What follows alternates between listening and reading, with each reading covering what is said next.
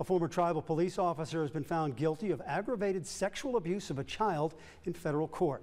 U.S. Attorney Alison Ramsdell, she says a jury convicted 54-year-old Oscar Hedspeth Sr.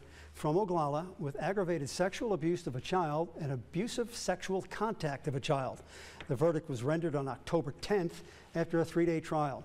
Hedspeth was indicted by a federal grand jury in December of 2023. Officials say the juvenile victim was a family member. Hedspeth is facing a federal prison term of life in jail or a $250,000 fine.